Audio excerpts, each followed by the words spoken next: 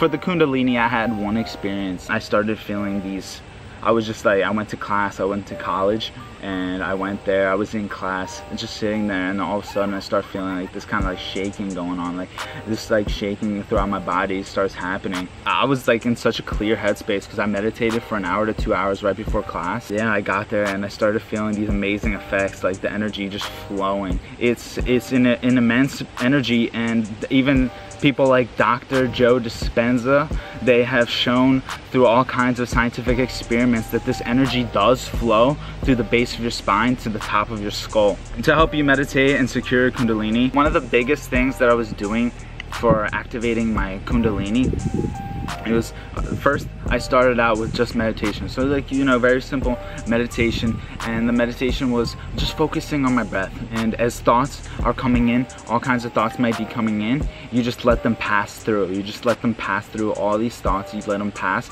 and just bring your awareness straight back to your breath. So bring your awareness back to your breath no matter what kinds of emotions or thoughts that are coming into your head. And the more you meditate, the easier it becomes, and it becomes so easy. Like, the thoughts that come into your head will not be so intrusive. They will not be so intrusive. Step one, meditate, right? Focus solely on the breath. Get used to that. Get used to how it feels so you can really focus, because your awareness is going to be very important for step two that I'm about to tell you about.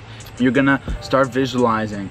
This is just one technique. There's so many different techniques, but this is just one of the things that I would do. I would visualize this energy coming through my crown chakra. I would visualize a very, very bright and loving energy. And as the energy flows, I would visualize this energy going through my whole body, right?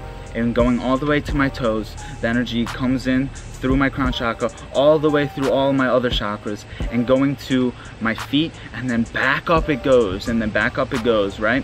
And then you just keep visualizing this energy coming in and coming out, and you just try to visualize it as best as you can, and that will be great. And every time you do this, you're basically activating your quantum field that's all around you. This electromagnetic field comes mostly from the heart, and it spans, as we've scientifically been able to see, it's been able to span 3 meters outwards. And basically, when you're activating your Kundalini, you're basically letting your energy flow much more vibrantly. And even though we can't see it, because we only see less than 0.1% of the light spectrum, right? That's so little. This is just one of the things that you can do. Visualize the energy coming in and out. Sometimes I visualize it coming in through the crown chakra. Other times I just imagine it just through my body, oscillating up and down, up and down, up and down.